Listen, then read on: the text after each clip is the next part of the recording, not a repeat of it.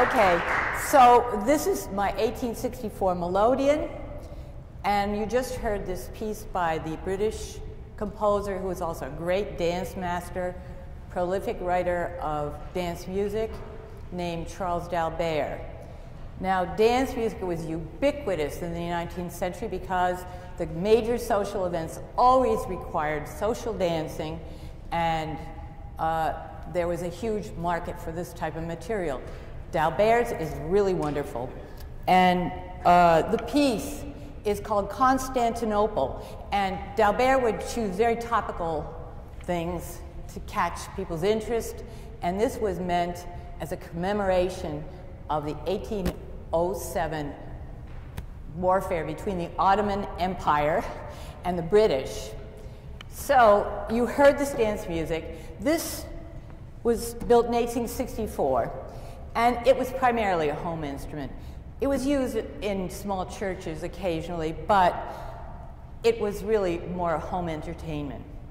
This instrument, on the other hand, my 1871 SD Cottage organ, represents another iteration of this type of instrument. Both of these instruments use metal reeds to sound the notes, and like a harmonica, they require airflow through them to get the sound out.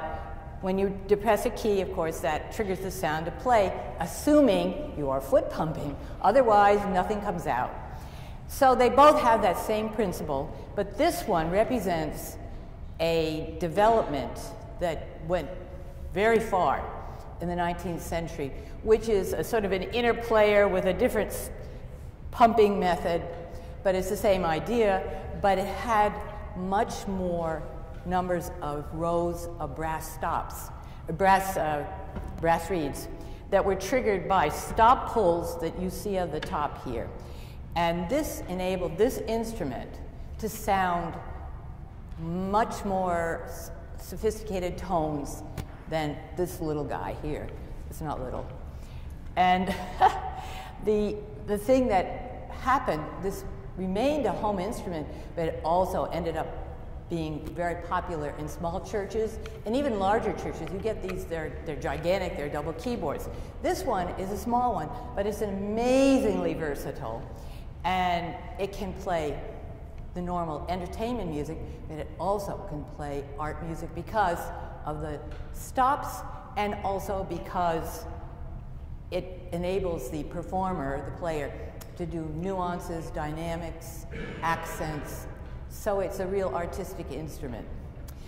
That said, I chose 4 compositions that would go in the art music direction with this instrument. They are from the 19th century, and they are intended for, quote, organ or harmonium.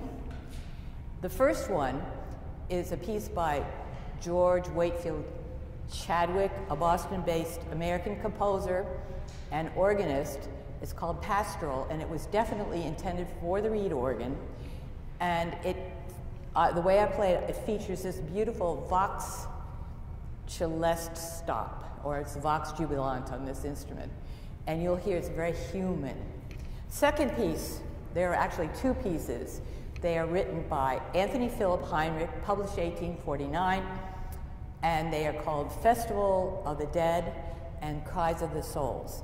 Now, Heinrich, who came from Bohemia and settled in a log cabin, witnessed the Native Americans, witnessed the African Americans, and he took their music and their culture and tried to incorporate it into his music. So these pieces that are taken from a larger suite called Indian Carnival were an homage to the religious ceremonies that he either observed or knew about that the Native Americans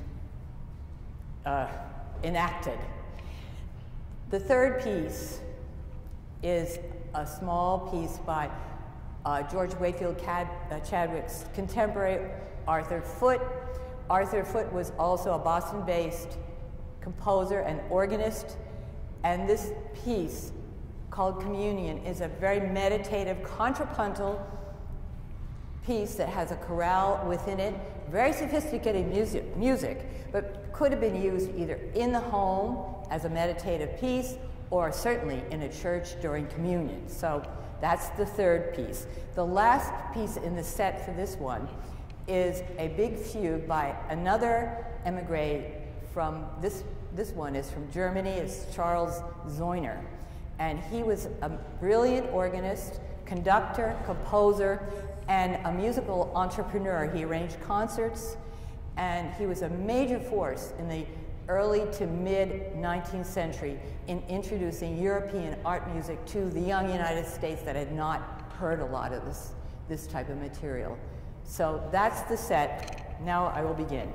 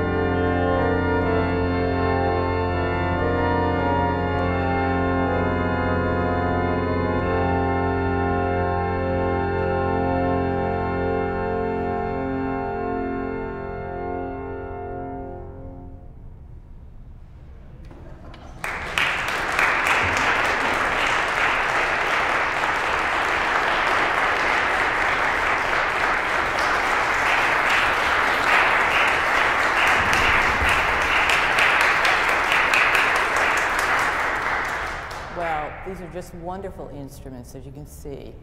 And I have to give credit, huge credit, to two American restorers who took these from the dead to sounding the way they probably originally sound.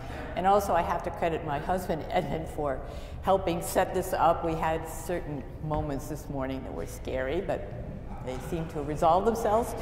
But the two restorers are for the 1864 Melodeon, which was built during the Civil War in Connecticut. The restorer is Hans Herr. For the 1871 Cottage organ, the restorer is Casey Pratt. And currently, Casey and Hans are working together to restore a wonderful organ in Pennsylvania, Tannenberg. And there's a mystery project coming up that they're both going to be involved in, which you will probably find out more about later. So I'm going to conclude with another Charles d'Albert dance. This one is a mazurka waltz called Sweet Thoughts, Douce Pensée.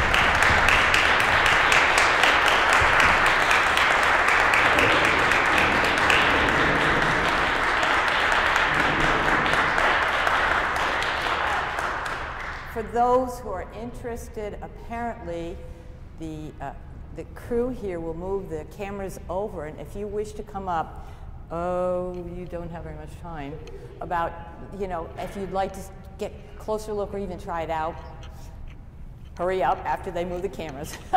So thank you very much for coming, and I'm very happy to play these wonderful instruments.